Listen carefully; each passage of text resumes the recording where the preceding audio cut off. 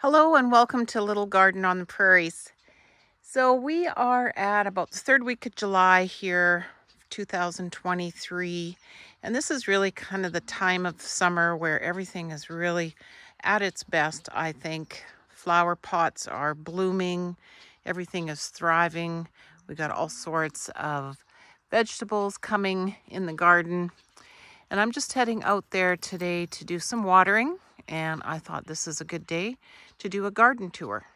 So we have been suffering through another drought again this season, and we did get some rain about a week ago. We got a ½ inch of rain, which was great, but as you can see, most of my lawn here is pretty brown. I don't think I have cut the grass since early June, but so everything that is thriving relies on me watering it and keeping it going. This is my sweet potato that I'm hoping to harvest by the end of July maybe, or we'll wait into August, we'll see. I brought this succulent plant from my basement grow lights outside this spring and brought it out in June, I guess it was, and it is just thriving out here. It just loves it. I planted it up in my great-grandfather's dish that is over 130 years old, and I'm just really happy that it's being put to good use and it's enjoying a beautiful prairie summer. So this is where I love to spend my mornings, drinking coffee, sitting on my deck. It's a nice shady, cool spot in the mornings. Get to look at my garden from here. Get to hear the cattle out in the pasture, enjoying some grass. So let's head out to the garden and have a look and see what's growing on. My lasagna garden bed is really doing well. I'm starting to see some sunflowers come here at the end. I've had some good harvests of chamomile, enjoying some sweet peas. Got tons of mint, different flowers. As you can see, everything has got a lot of quack grass in it, but that's just the way it is. The color outdoes the weeds, I think.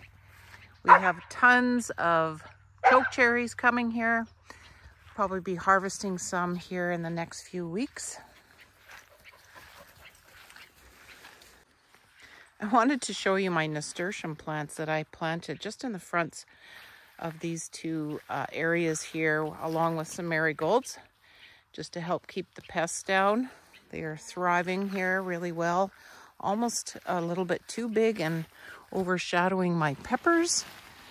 So you can see here, I'm just kind of push them down. We've got a whole pile of banana peppers. These are sweet banana peppers. I'm going to harvest them today and maybe try make some sweet and spicy pickles. So watch for that video coming. Got some pretty rainbow ones. We had some of these purple peppers yesterday, just ate them fresh. They're nice and crunchy and sweet. And some King of the North peppers are coming here. Those are looking really good. Over here are my sweet Italian frying peppers, and they are just starting to turn red.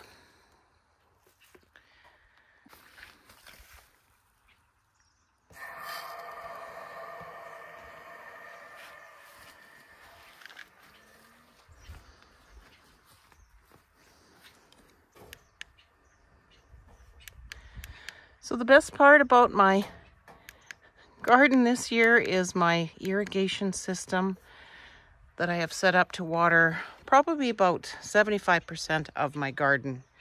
This has just saved me so much time. I used to spend over an hour every evening watering my garden and didn't have much time left to do much else. So now I have this set up to do my potatoes. It waters all these containers here. This used to be my lettuce area that I have pulled out because they were bolting and going to seed. I've replanted some arugula. I think I got carrots. Another batch of carrots coming here. And then as you can see, I got lots of beets and carrots. I had a tomato plant just voluntarily show up in this container here. Found another poor little tomato at the greenhouse that was kind of the last of the tomatoes there, so I brought it home. So I got some new tomatoes coming here. We'll see if they make it through the season, if we can get a harvest or not. And the tomatoes are going crazy. I should be probably pruning them, but kind of seem to lose control once they get this big. But as you can see, I got my drip irrigation going here. So while I take you on a tour, everything is getting watered as far as tomatoes, peppers. So I have these drip irrigation set up so that there is an emitter right at the stalk of each tomato, and it waters it for about 10 to 15 minutes depending on how I set the timer. And in my pepper containers here, I have the bubbler type system going. So this spreads out a little spray, set it up in the middle of the container, and it's watering my peppers. And I got a bunch of green onions going here as well. So as you can see, both my carrots and beets are pretty thick in these containers. I've been trying to thin them out as much as I can just by picking the odd one here and there, and then hopefully get some good sized beets. The baby mochums are a nice size for picking and eating fresh right now. And then I've got the Danvers and the Nantes in these two containers, which aren't too big yet. They probably still need some more thinning. So this is another area of the garden that I have to water by hand, and this is my squashes. And they haven't been doing great. I'm not sure if maybe growing in containers is just not working well for them. I'm going to give them some fertilizer today, some fish fertilizer. I have some spaghetti squash coming. You can see there's a couple there. This is my pumpkin, which is blooming, and I am not seeing any fruit. So I don't know why, but I can't seem to get any pollination or any fruit showing here with my pumpkins. The zucchini produced a couple right off the bat and then just stopped producing. I think I see a couple coming here, but again, definitely not getting a crazy amount of zucchini like most people do. This is my sunburst. As you can see, I have a nice pretty sunburst squash coming here. I will probably harvest this pretty soon. Those are a soft summer type squash that you can just cut up and fry or roast. And my butternut is a little bit behind. I can see lots of blooming coming, but nothing much yet. I got 3 containers of potatoes that my grandson Henderson and I planted, and one of the varieties here has died right off. I'm pretty sure there's a harvest of potatoes in there. I'm waiting for him to come back for a visit so he can help me with the harvest, since he was a big help at planting these. I think harvesting potatoes is one of the funnest things to do in the garden, because you just never know what you're going to get until you start digging down and pulling out those plants. My cucumbers are looking a little yellowish and not seeing a whole bunch of fruit on them yet. So today I'm going to give them some fertilizer today. I'm going to use some fish emulsion diluted in some of this rainwater and give them a feeding before we give them a good watering. Just using this seaweed concentrated fish emulsion here. Or just a little pour.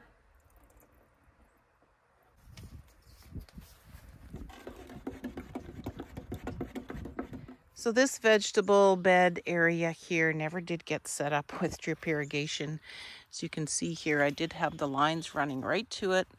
I got the on tap switch. I just never got it set up.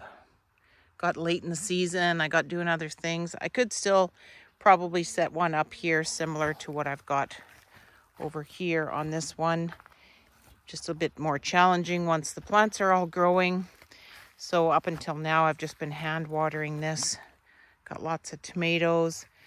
Got some parsley and basil. Another Italian parsley just growing in here just to help with pest control. And then over here are my cucumbers, which are loaded up with Lots of blooms. We had our first cucumber yesterday and it was kind of bitter, so I was really disappointed. If anybody knows why a fresh garden cucumber would be bitter, please let me know. I'm trying to keep these well watered every day. And as you can see, like I see the leaves are looking a little yellow. Some of the cucumbers here, you can see this one died after it bloomed. So I'm not sure what's going on. Cucumbers are my husband's favorite garden thing, and he's really anxious to get more, and I'm just not seeing some really good production here so far. So if you have any cucumber tips, please leave them in the comments for me. The Sun Gold cherry tomato is probably my favorite one to grow and eat in the garden. I think I've got 2 of them planted here. Starting to see lots of fruit coming. It's really taken off. It's an indeterminate variety, so it'll just keep growing and growing.